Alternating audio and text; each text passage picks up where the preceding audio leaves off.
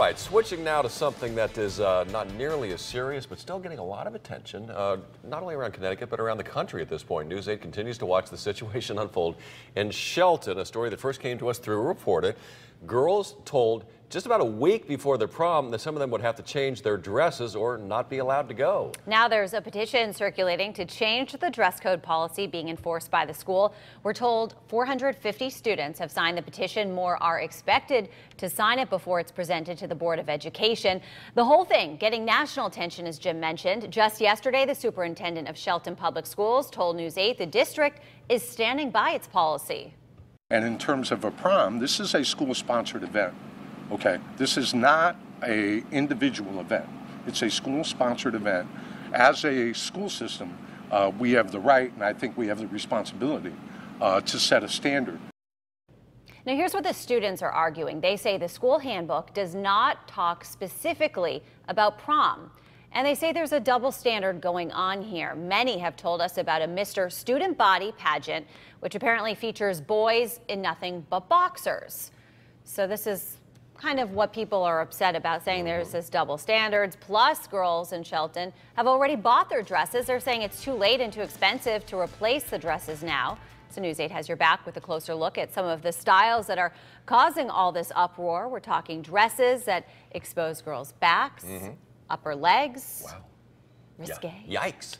News 8's Not the prom dress that I used to wear. News 8's prom fashion specialist, Brian Spiro, is standing by with a special guest to give us a closer That's right, look. Brian. What about it, Brian? My parents must be proud. All right, good morning, Jim and Allie. Well, as you just mentioned, the issue surrounding these prom dresses at Shelton High School is getting a great deal of attention. And joining us this morning with some perspective on the matter is Asiya K of Asiya's Boutique in Madison. Good morning, and thanks for being here. So the first thing, the pictures that we've been getting from the girls who their dresses are now in question, and there's a lot of them.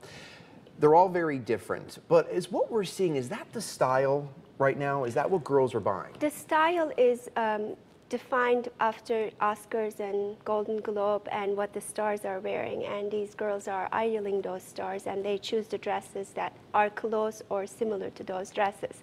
So color-wise, cut-wise, and style-wise. So we should blame the celebrities for this issue right now. So, you know, at your boutique, you do things a little differently, and one of the things you do is you get the parents involved. Explain why this is so important and what advice you would have for anyone who has children who's going to be going to prom next year or the years to come. We encourage the parents to be with their daughters when they come to prom shopping, not just because of choosing the right dress, but also that experience, mother and daughter experience. It is very important.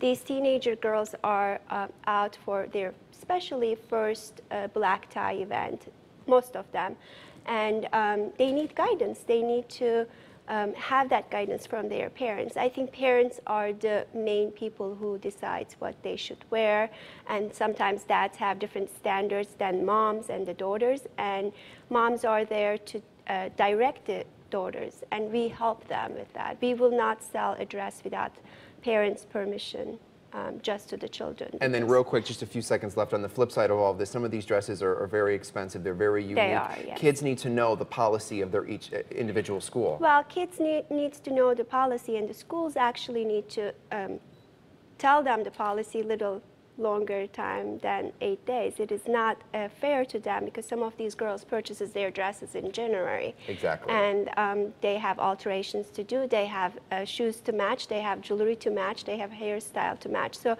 those are all important facts, and it's very important to understand what school they go. Some of the Catholic schools have dress codes, and we as a store encourage those. So a lot of stuff that people codes. need to keep in mind for this, obviously, so they can have fun and enjoy it. So thank you for being here with us this morning. We certainly appreciate it. And of course, Good Morning America will have much more on this story coming up at 7 o'clock. For now, we're going to send it back to you guys over on the anchor desk.